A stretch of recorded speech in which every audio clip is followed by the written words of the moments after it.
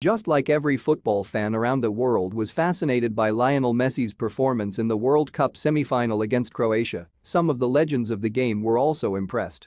Messi's former teammates at Barcelona, Samuel Eto'o and Ronaldinho, were in attendance at the Lusail Stadium to witness the mastery of the Argentine magician. And surely, it was a match to remember for those in Qatar and the billions watching around the world as Messi inspired his mates to cruise over Croatia and book a spot in the final.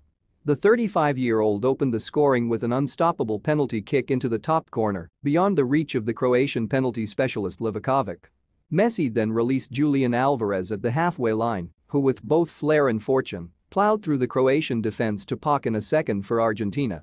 In the 68th minute, Messi once more showed his level by turning and twisting Josko Gvardiol before setting up the third goal for Argentina.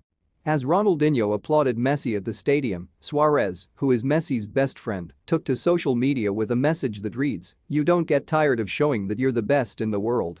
Let everyone stand up to applaud everything that this boy gives to football."